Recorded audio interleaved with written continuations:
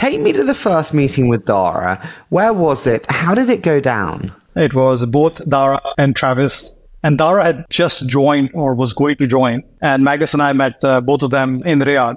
And the contrast between them was day and night. The approach that Travis had was that I'm going to kill you. I don't need you. You're just a nuisance.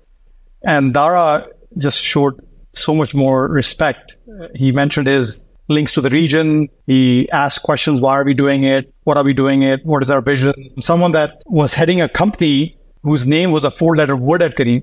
There were people at Careem that would not wear black because that color was black.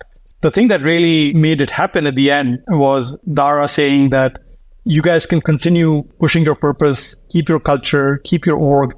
I'm just going to replace your shareholders and become a better shareholder. This was the best of all worlds. Our shareholders get an exit. Our colleagues do well. The region gets an exit, which it needs for the ecosystem to start running forward. How many millionaires were made from Careem sales, speaking of the Careem mafia? I think in dollar terms, there were 75 millionaires. It was a good exit for many colleagues at Careem. Is there anything that you would have done very differently? Do you have any regrets? I wish we could have done more for our captains as a part of the exit process. Careem was built by these captains, and we are close to many of them. And if I look at them today, they're still doing what they were doing 10 years ago.